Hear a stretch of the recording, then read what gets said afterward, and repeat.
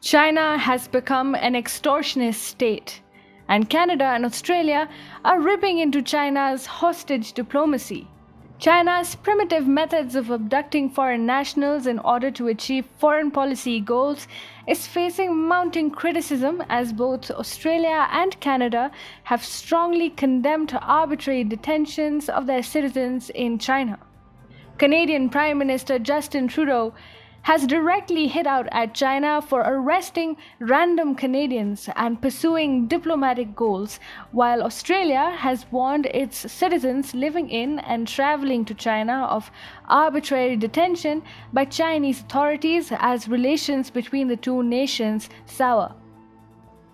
Canada's outburst against China is based on the detention of two Canadian nationals, Michael Kovrig, a former diplomat, and Michael Spavor, a businessman. They were arrested by Chinese authorities in December 2018. This was China's retaliatory measure against the arrest of Huawei CFO Meng Wanzhou by Canadian authorities on an extradition request from the United States. Meng Wanzhou is the daughter of Huawei founder Ren Zhengfei. She was arrested in Canada over US allegations of violating trade sanctions on Iran. So, Beijing decided to pick up random Canadian nationals in China on espionage accusations. Until June this year, no charges were framed against the two Michaels, and worse still, Beijing had even withheld consular access to the two Canadian citizens, citing coronavirus lockdown in prisons. Beijing's message is loud and clear: release Meng Wanzhou or let the two Michaels die. China is the only country that engages in kidnappings if relations with a country goes downhill. And Beijing is doing this quite openly and unabashedly.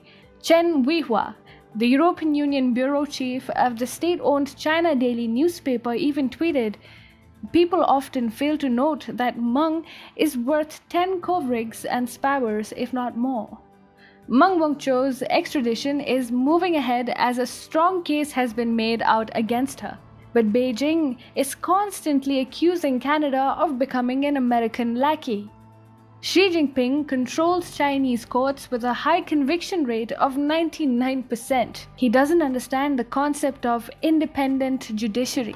And therefore, Xi Jinping wants to hold Canadian nationals to ransom, thinking it might help him bend the Canadian judiciary. Meanwhile, Prime Minister Justin Trudeau is naturally irked by Chinese actions. Coming down heavily on the communist country, he said, "If the Chinese government concludes that detaining citizens is an effective way to gain leverage over Canadians and the Canadian government to randomly arrest Canadians, then no Canadian will be safe." The Canadian Prime Minister further said any regime would start arresting random Canadians in order to pursue diplomatic goals. He also added that to demonstrate to China that they can just arrest Canadians and they can get what they want out of Canada, even for us going against the independence of our judicial system, would be absolutely unacceptable. Trudeau is not wrong in feeling enraged by China's hostage diplomacy, and even Australia has joined him in holding China accountable over the arbitrary detention of foreign nationals in China. Canberra itself has come to terms with China's primitive and barbaric ways in a harsh manner. As trade tensions escalated between China, that is when Beijing slapped steep tariffs against Australia and Australian citizens deciding to boycott Chinese products, Beijing turned rogue. An Australian national was sentenced to death last month after being convicted by a Chinese court on smuggling charges. The Australian government was left shocked and stated, "Australia opposes the death penalty in all circumstances for all people. We support the universal abolition of the death penalty and are committed to pursuing this goal through all the avenues available to us." The convicted Australian's friends and family claim that he is innocent and the conviction was made without any due process. The allegations against China are quite believable given the country's unusually high conviction rate and secret jails. Also, the Australian citizen was arrested 7 years ago, but China has sought to extinguish his life only when trade tensions escalated with Canberra. Australia has reacted by upgrading travel warnings on China. Warning its citizens this Tuesday, Australia's Department of Foreign Affairs and Trade said Australians may also be at risk of arbitrary detention.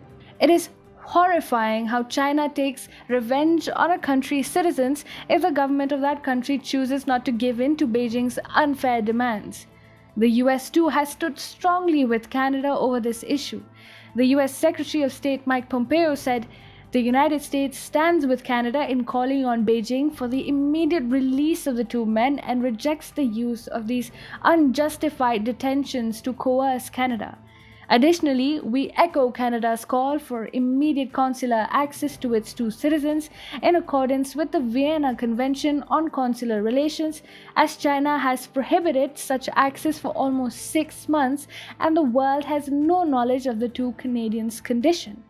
There is a strong warning for the world community underlying such arbitrary detentions. If you visit China, you are not safe. You can be charged with threatening China's national security and you wouldn't even know why. The next thing you know, you are incarcerated in a secret Chinese jail, followed by an inequitable trial before a kangaroo court, all because your nation is not in good terms with China. China isn't just a rogue country, but it is also an extortionist state.